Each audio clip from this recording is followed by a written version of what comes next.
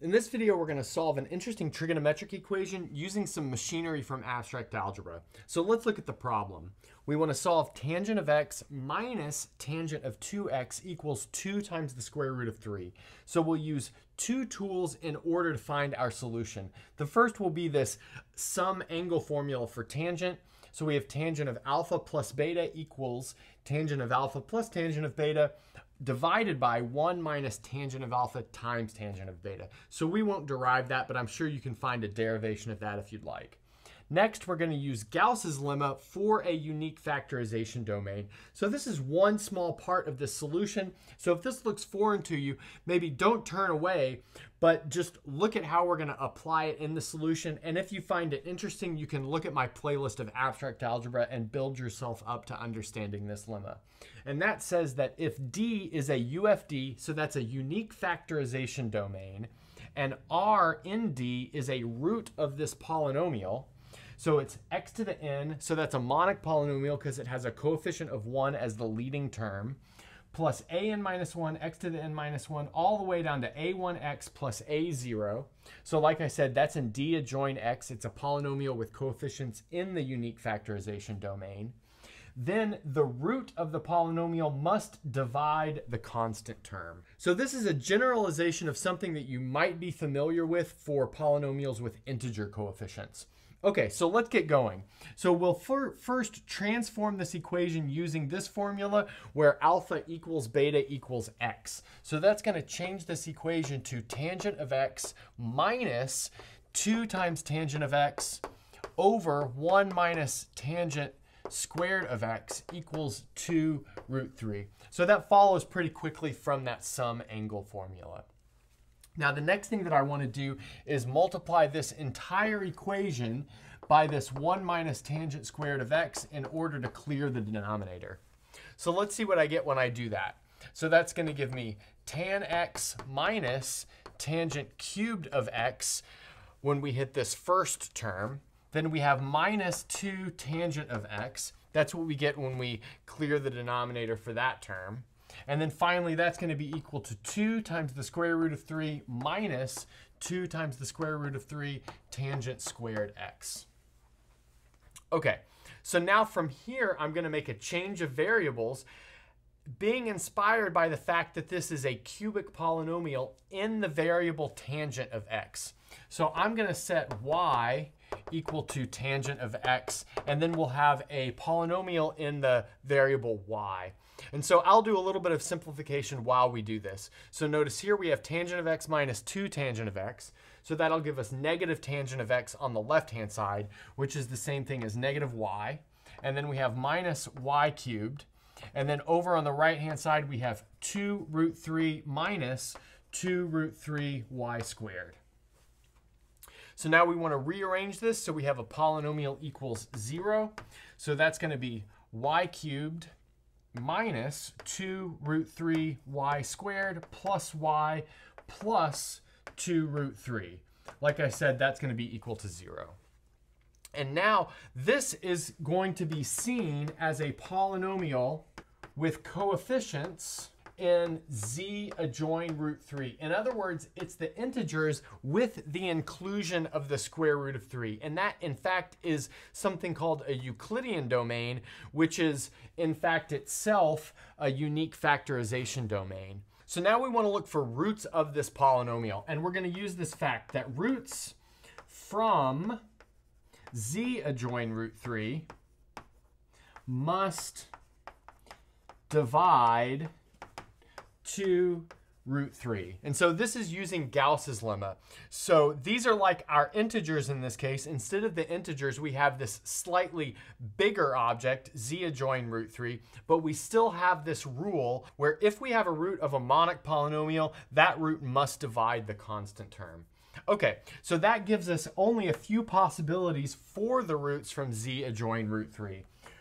The first one is plus minus 1, then plus minus 2, plus minus root 3, and plus minus 2 root 3. Those are all of the divisors of 2 root 3 inside of z adjoin root 3. So now all we have to do is check those 8, and we'll see that one of them works, and the one that works is the square root of 3 works. So in other words, that is a root of this polynomial. So what that tells us is that we can write y cubed minus 2 root 3 y squared plus y plus 2 root 3 as y minus the square root of 3 times some quadratic polynomial. And that's where we'll pick up the next board. So far, we've seen that our goal equation via the substitution y equals tangent of x is equivalent to finding the roots of this cubic polynomial. So y cubed minus 2 root 3 y squared plus y plus 2 root 3. And using some tricks from abstract algebra involving unique factorization domains, we were able to guess one of the roots, and that is the square root of 3. So that allows us to factor this as y minus the square root of 3 times a to be determined quadratic polynomial, which I've just left blank over there. So given the fact that the coefficient of y cubed is 1 and the coefficient over here of y is 1, we know that in this polynomial, the coefficient of y squared also has to be 1. So we can just put y squared there. And now next, we see that the constant term here is 2 times the square root of 3. The constant term here is negative the square root of 3. So that tells us that the constant term here needs to be negative 2. Okay, great. And now we don't have enough information to very, very quickly figure out the y term. And so let's go ahead and leave that undetermined. So plus a times y. And now what we'll do is partially expand the right-hand side and compare the coefficient of y on the right-hand side with the coefficient of y on the left-hand side. So let's notice that we get the coefficient of y on the right-hand side 2 different ways, from multiplying negative root 3 to a times y, and then also from multiplying y to negative 2. So that's going to give us negative root 3a minus 2 times y. So that is the coefficient of y that's happening over there on the right-hand side. But then the coefficient of y on the left-hand side is just the number 1. So that gives us this pretty simple equation to solve. We can solve 1 equals negative root 3a minus 2. Okay, so now we can add 2 to both sides. That gives us negative root 3a equals 3. We can divide both sides by negative root 3. So that gives us a equals negative 3 over root 3. But now we can write 3 as root 3 squared. So that gives us negative root 3 for a. So now what I can do is go ahead and replace this plus a here with minus root 3 times y. Great. And now we have our factorization of this cubic into a linear polynomial and a quadratic polynomial. So I'll go ahead and erase this and then we'll finish it off. So now we have our cubic polynomial factored into a linear polynomial and a quadratic polynomial. So now in order to find all of the roots of this cubic polynomial, we need to find the roots of this quadratic polynomial. So in other words, we need to solve y squared minus root 3y minus 2 equals 0. And we'll do that with the quadratic formula. So I'll just put like a squiggly arrow here and then QF for quadratic formula.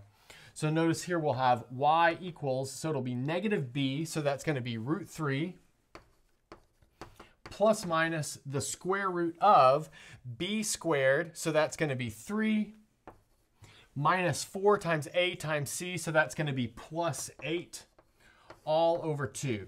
So notice here we get root 3 plus minus root 11 over 2. Okay, fantastic. But now we know we have 3 roots for this polynomial. We have y equals root 3, and then we have y equals root 3 plus root 11 over 2, and y equals root 3 minus root 11 over 2. But now we're ready to use this to find solutions to our original equation. So that means we need to solve tangent of x equals root 3, tangent of x equals root 3 plus root 11 over 2, and then tangent of x equals root 3 minus root 11 over 2. So these last two do not have a quick, simple form that we can write down. So we'll just write down x equals arctan of root 3 plus root 11 over 2 and x equal arctan of root 3 minus root 11 over 2. So that's a little bit of a cop-out, but I think that's okay. but root 3 is a commonly known value of tangent, and it occurs when x equals pi over 3. Obviously, we can add to this any multiple of pi to get infinitely many solutions, just as we could add any multiple of pi to those as well to get infinitely many solutions. Okay, so that's a good place to stop.